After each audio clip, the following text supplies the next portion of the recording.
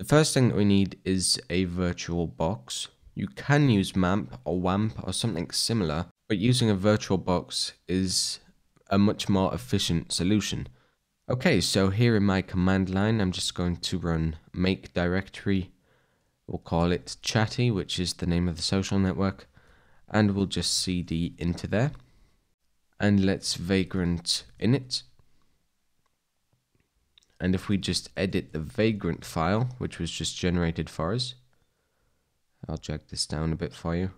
And we set the syntax to Ruby, but all we need to do is set the box to Ubuntu Trusty 64. And then we need to uncomment this line to forward our ports.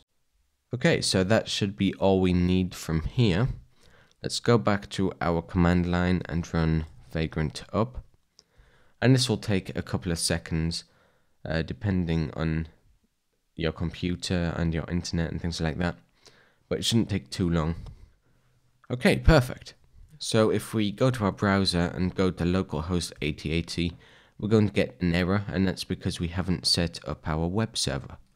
So let's do that now. Let's say vagrant SSH to go into our virtual machine. And we'll cd into our vagrant directory. Now, to install Apache, we're going to use the apt-get command. But before we do that, we need to update the repositories using sudo apt-get update. And that'll take a couple of seconds. So once that's done, we're going to install Apache. So sudo apt-get install Apache 2. We're also going to want to install PHP 5, as well as lib apache 2 mod PHP 5. So we'll run those and we'll hit Y to confirm. Okay, so once that's done, if we go to our browser and hit refresh, we should get this Apache 2 Ubuntu default page. Now before we continue, let's just very quickly install MySQL. So sudo apt-get install, and we need to install MySQL server. MySQL client is optional, but I like to bring it in just in case. PHP 5 MySQL, we need that to allow us to use the MySQL PDO driver. So let's install those as well. And then we're going to get this very appealing page. We need to enter a password for the MySQL root user. I normally just use root, so I'm just going to repeat that. And that will continue the installation for us.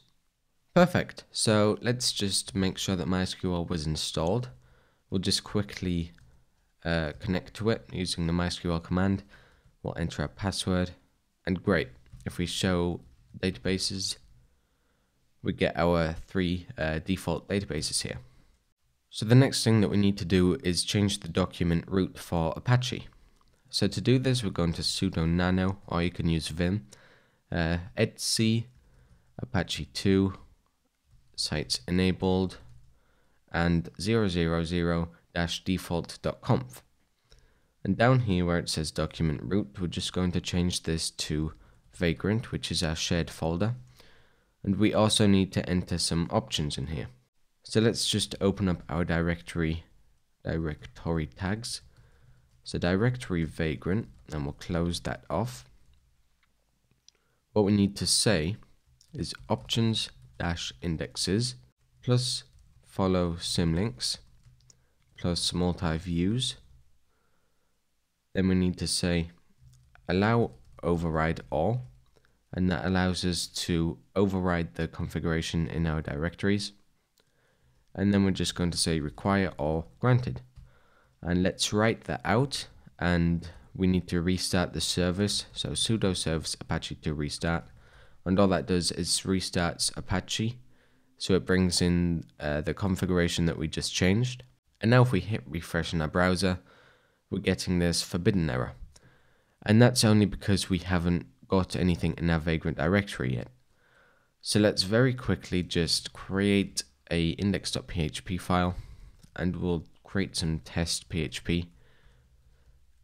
Hello world. Write that out and hit refresh, and there we go. Everything is working fine. So now we have a virtual box. We can move on to getting some coding done.